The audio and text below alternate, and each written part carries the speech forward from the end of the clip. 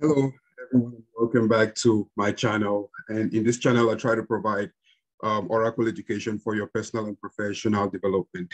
And if you certainly like content like this, please do not forget to subscribe to the channel, enable notifications, like and share our videos with your peers. Today, I'm trying to bring to you an interesting Oracle tool. It is called rconfig, rconfig right here. So what I'm trying to do today is converting a single instance database into a RAC database. RAC stands for Real Application Clusters, certainly. And certainly in your environment, you might have had some scenarios where you would need, to first of all spin up a single instance database, and then eventually, convert that database to RAC. Now, there are some case examples. For me personally, when I am trying to create a standby database from a RAC database, I typically create that standby database as a single instance database. And then, of course, if that standby database is sitting on a cluster system as well, then I try to, convert that single instance into a cluster. In some environments as well, you might have production databases where you would be, as a DBA, required to create other lower environment databases for the purposes of testing, development, where you would, maybe use technologies like RMAN duplicate and create those databases. And then certainly, of course, you want to convert those single instance databases into RAC databases. Now, there are a few ways to do that. Basically, I've worked with two ways. I can do that using the database configuration assistant, DBCA, but that kind of has a lot more moving parts. But I want to share with you today how to do that using rconfig utility. Now, for those of you who are not familiar with rconfig, it is a non-interactive command line utility used for converting a single instance database to a RAC database. Now, it is usually installed by default as an executable file under your database home or your breed home. So certain things you would need to consider before using rconfig. The benefits for me, particularly, it is a lightweight utility. Now, it gets a little tricky because, of course, you have to go into the detail of trying to convert, the XML file that comes within it. So in the process of showing you this, I'm certainly hoping that you would follow along and understand what a cool tool this rconfig represents for us DBAs. So on my cluster system, I certainly do have a single instance database. Now, let me take a look at my etc or a tab file. Etc or a tab file. Now, I have a few databases in here, right? I have some cluster systems, and then I have this SI2 RAC, so single instance to RAC. That's how I called it. So let's take a look at this. So let me first of all make sure that see which of the databases are up and running. So PS-EF, and if I grep for a PMON process, I certainly do have my SI2 RAC. So database is running. So let me go ahead and set my environmental variables to that. And then I would use my server control, first of all, to ascertain the status of my database. So let me go ahead and check the status of my database, -D, SIRAC2. And let's take a look at that and see. Now, for this to be able to run, certainly your single instance would be using automatic storage management. So the data files, the SP files, and the online redo log files, all of that should have been, your database should have been created with all of that sitting in ASM storage. So my instance of this is running, and it's running only on RAC node 1. So let's check the configuration of that database. So I would still use the same server control. And for that, I would check the config of the database. That is how you simply can look at the configuration of what your database is. So basically looking at this, the configuration of my database, of course, what I really typically want to see here is type single, right? So this tells me that this database is running as a single instance database, all right? So by the end of this process, what I expect to see when we check the configuration of this database is for this database, for the type to be running as a RAC database. Okay, so if we take a look at some of the other things here, of course, my unique name and my DB name are the same. My SP file, of course, is located on ASM storage. And let's take a look here. The disk groups, FRA and data, and it's configured on RAC mode 1. So like I mentioned earlier, the rconfig is installed certainly as a utility in your Oracle home. So as the user Oracle, of course, who owns the installation of the Oracle software, let's go ahead and CD into our Oracle home. So if my environmental variable is set, then I certainly can CD into my Oracle home. And if I print my working directory, of course, this is my Oracle home. Now, within my Oracle home, where I need to go to is under assistance. And under assistance, I would go to rconfig. Now, let me show you under assistance. First of all, let's run a listing on under assistance. You would see the rconfig folder here. So if we cd into rconfig and we run a listing on that, you would have the doc and you have the sample XML files. Now, what it does, rconfig does is it runs using the sample XML files, right? There are two sample XML files. There is one to convert to an admin managed, and there is one to convert to a policy managed RAC database. So in this particular case, when we were looking here at the configuration, typically I like creating my RAC databases to be managed by by the admin. Okay, I like them being admin managed. I don't typically, work with policy managed RAC databases. So this is the original sample file. Now, if I cut the contents of this sample file, it's an XML file.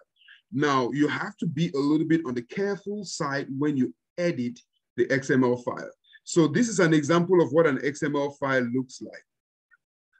So what I'm going to do right here is, so that I preserve the integrity of the XML file, I would copy that XML file. So I would first of all copy this XML file and create kind of a backup, right? I would just copy it and create a backup, and I would call it maybe .original, right? Or _original, however you want to choose your naming original, however you want to choose your naming conventions, right?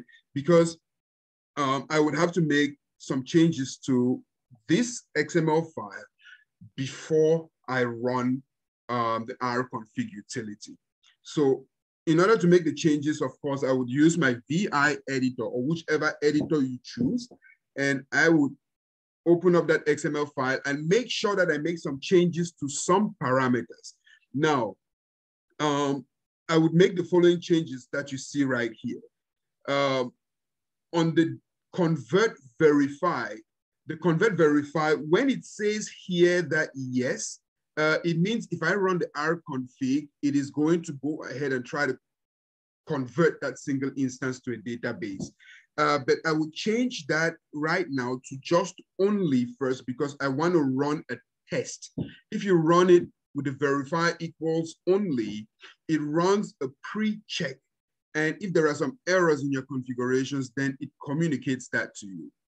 Okay. Now, the second thing I'm going to change is the source database home. Now, it comes in, and I'm not sure why. It keeps puzzling me that this is an installation of Oracle 12c, but the config file has for Oracle Home 11G. So I'm not sure why. That should be something maybe I suggest, if I may make some suggestions for Oracle to kind of pay attention to as they prepare more recent versions. So for the source DB home, I would use my current home for my database.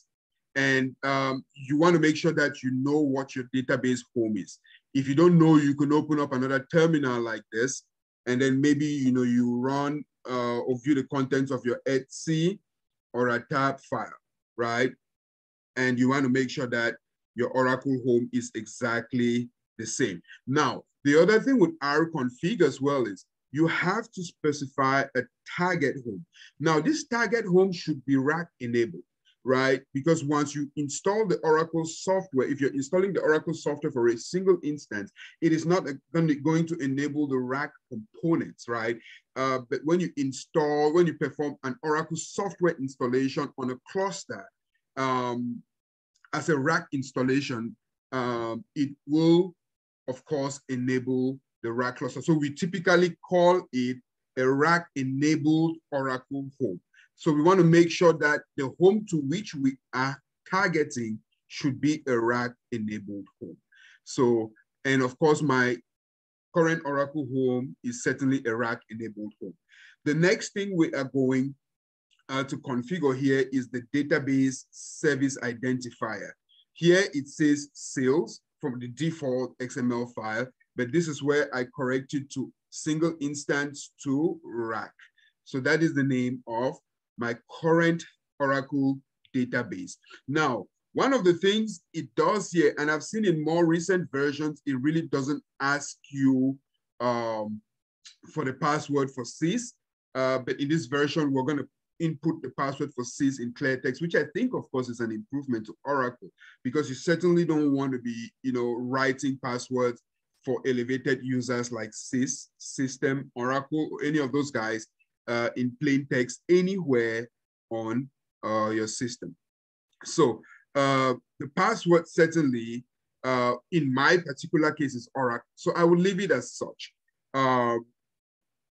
I would now certainly configure the nodes, right? I'm going to look for where I have the nodes, and I would see here, instead of node 1, my cluster is configured with RAC node 1 and RAC node 2 as the 2 nodes. So I would replace the name for RAC node 1 for node 1 with RAC node 1, and I certainly would replace the name for RAC for node 2 with RAC node 2. Now remember, if your cluster system has more than 2 nodes, you would have to add that node list. So I would have to, if it has 4 nodes, I would have to copy, this, for example, add another line, add for RAC node 3, add another line, add for RAC node 4, if I have those number of nodes. But my cluster system has just 2 nodes. So I'm going to stick to those for now. The next thing I am going to configure is, of course, the instance prefix. Now, remember with RAC, just as you see here, if I source my environment here, or an env, and I have a RAC database that is currently running right now. So ramdb, and I server control status database minus db ramdb. If I verify the status of this, it tells me that the instance ramdb1 on node 1, the instance ramdb2 on node 2. Now, the reason I show this is because for an Oracle database, an Oracle RAC database, the instance is there is a suffix 1 and 2 added to the instances that are running on the corresponding nodes. So the ramdb in this case would be the prefix. So I'm using that so that I can set the premise in order to change what I would call the instance prefix for my database. Because my database name is the single instance to RAC, I would add SI2 RAC so that when it eventually converts into a RAC database, the instances will be SI2 RAC 1 and SI2 RAC 2, okay? So I do have, the password is done, the source and target homes are done.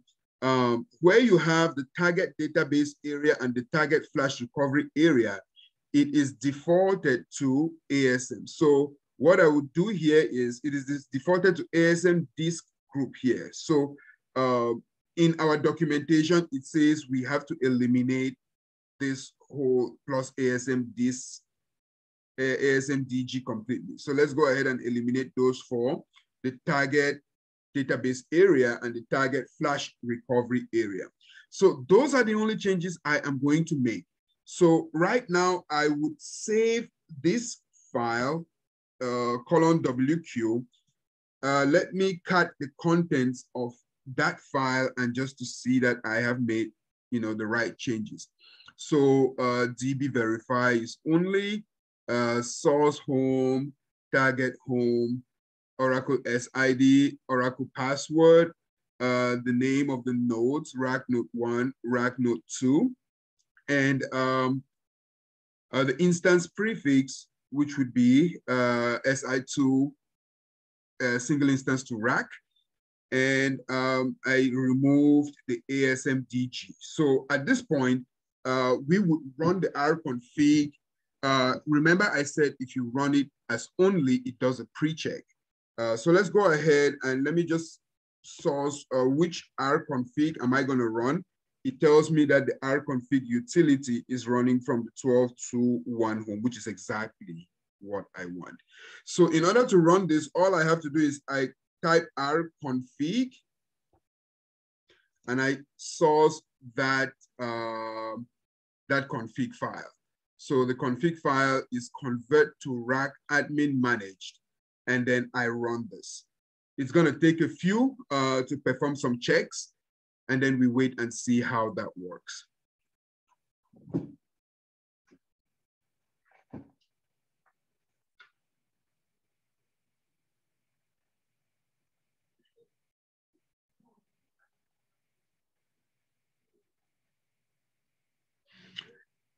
So if you're someone who likes tailing the logs, our config logs are also where we have our database configuration assistant logs and our database upgrade logs. I would CD, let me clear the screen here so that so let me CD to that location and I run a listing. Let me do an ls minus LTR. So we currently have a log that's running right here. So we can tail -F those logs to see what's going on. So there is some work going on behind the scenes. Now, you would have a terminal output here. Oh yeah, this is a terminal output. So I was saying that right when it was coming up. So we have to really look carefully at a terminal output, because if we have some things, some checks that do not pass, we would have those right here. But what's important for us to see here is operation succeeded. Now, if you have some warnings, certainly these warnings would appear here. And if there are some things that you want to take care of, I would recommend that you do that. So operation succeeded, which means that what I interpret by that is if I effectively try to perform a conversion of this single instance database to a RAC using this config file, I will succeed. And so let's go ahead and do that then. So in order for me to run the rconfig utility, remember I have to change the verify from only to yes. And that is what I would do right now. So rconfig, I would edit the convert to RAC admin managed XML file and make just one change to it. And that one change would be, I am trying to, the verify, I would change this from only, if I switch to insert mode, to yes. Yes, okay? So I am ready to attempt this conversion. So let's pray about this and then we launch it. So in order to convert to the RAC, I would run my rconfig convert verify to yes, and then I'll start the conversion. So let's go ahead and do that. So I would run the same rconfig command, and there is going to be terminal output. Now I can tail the logs normally as I did the last time. Let me close this one, ls minus LTR. Oh, I'm typing in capital letters. So ls minus LTR. Now, the most recent log would be this one. So I would tail minus f that log to see what's going on. At the same time, it is going to be, once this kicks off, which it already has, there is going to be some terminal output that we would see here as well. So let's give it some time. This process typically takes about 5, maybe 10 minutes, averagely, plus or minus. So I would probably be quiet here while this runs.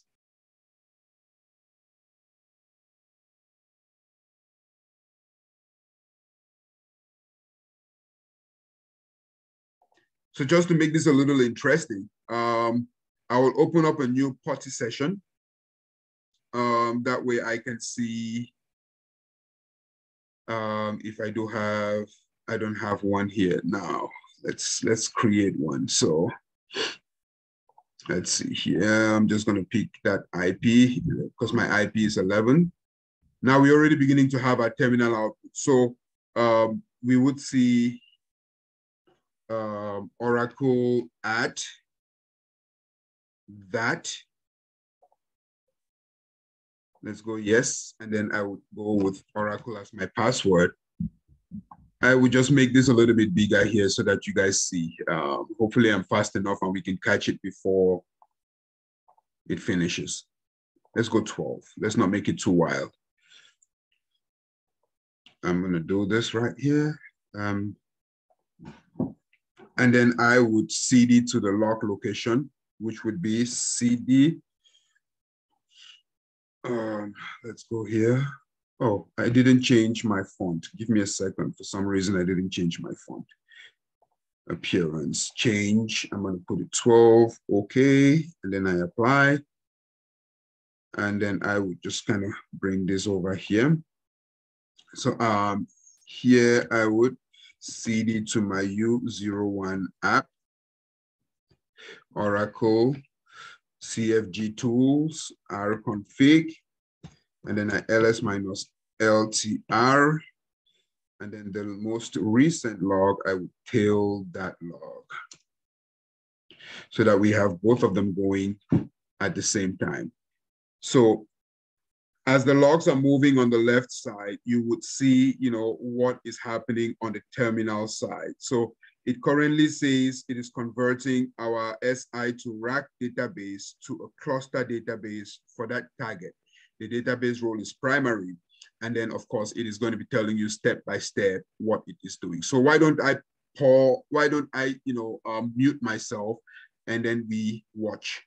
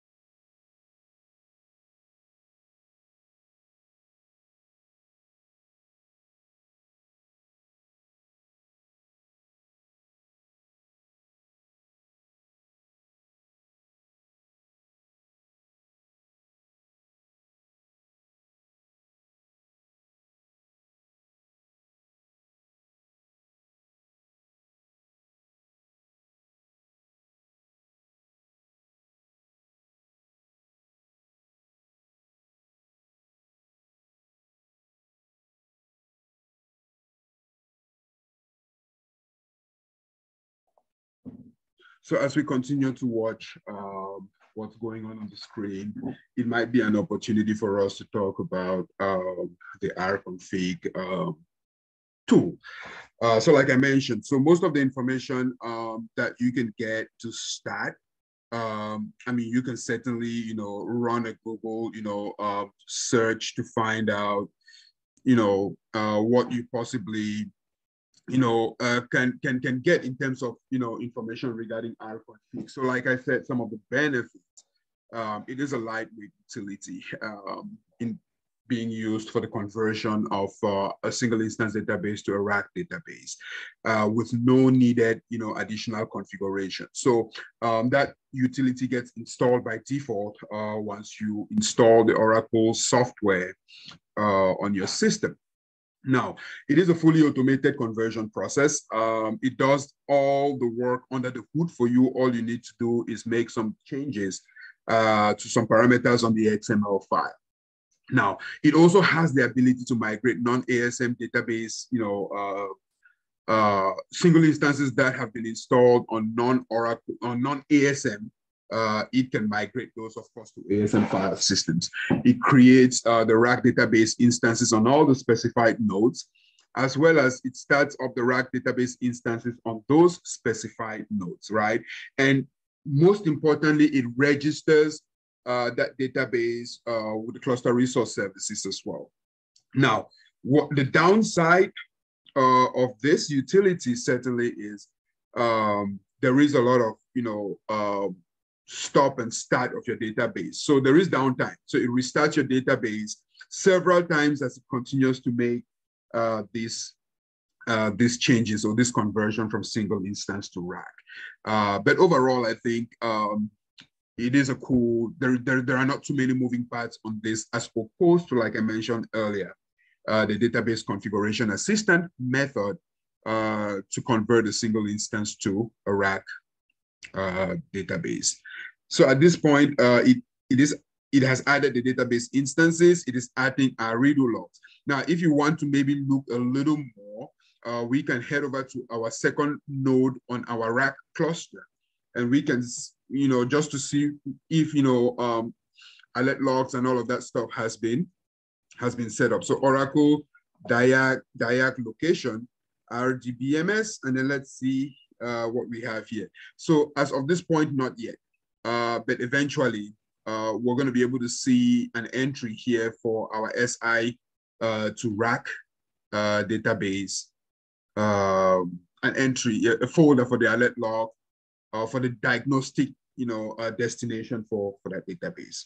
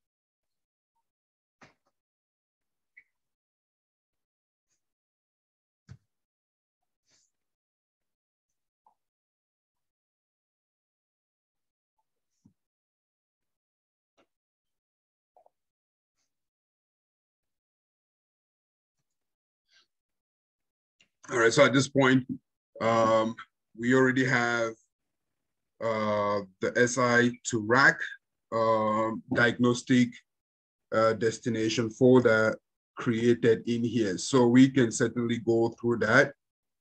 For the node 2, we can look at the trace files and we can tell maybe the alert log on this side to see what's going on. So we already have that instance already set up on the second node of our cluster. So we're just going to look here. So far, things are going good. Like I said, it takes typically, 10 plus or minus minutes. It could be maybe, 10, 12, or 15 minutes. Hoping it doesn't take too much longer than that. Now, and in my opinion, I don't know how this affects the database size if the time is going to change. I don't think it does, but I may be wrong.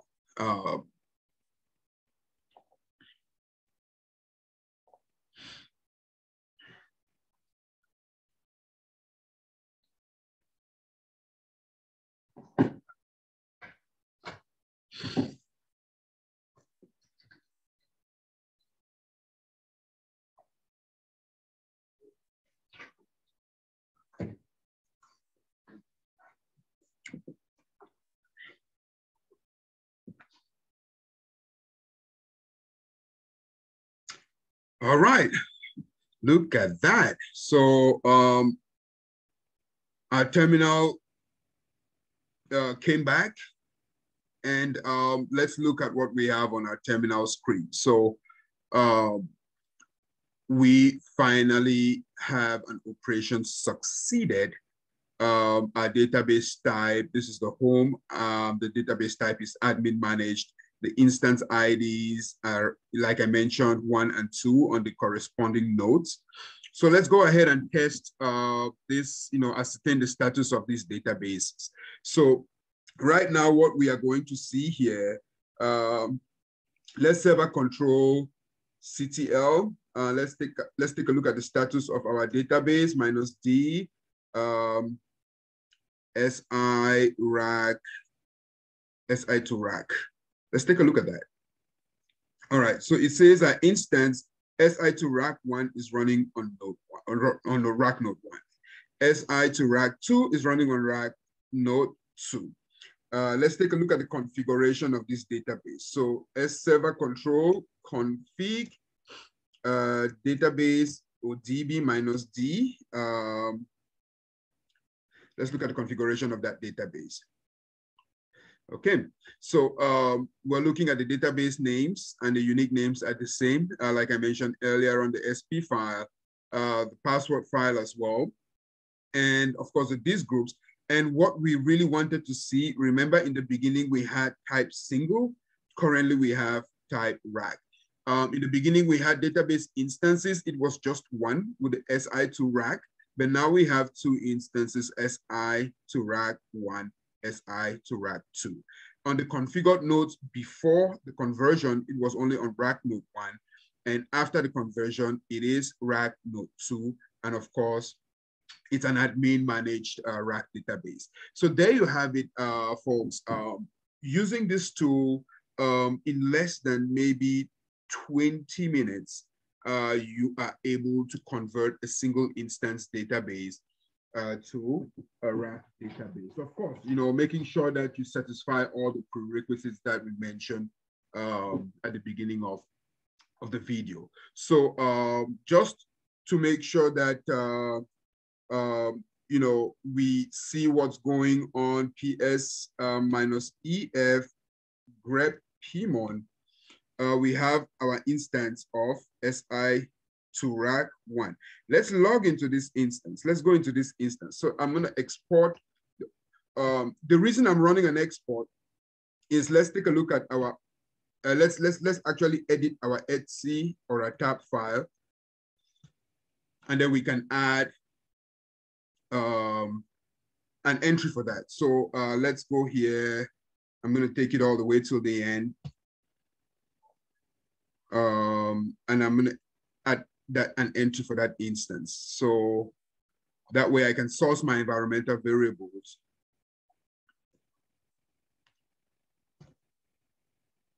I'm actually going to delete this entry here and replace it with this. So to the end, and I want to make sure that I do that on both nodes. So this I would add on node 2 as well, just so that it makes it easier for me to source my environment. And I would insert mode, and then I would paste this. But here on node 2, the instance running on node 2 would be RAC 2, not RAC 1. You want to be careful with that, okay? So now that I've done this, I'm going to save it, WQ, and then I'm going to source that environment. SI2 RAC 1. And then I'm going to SQL plus as sysdba.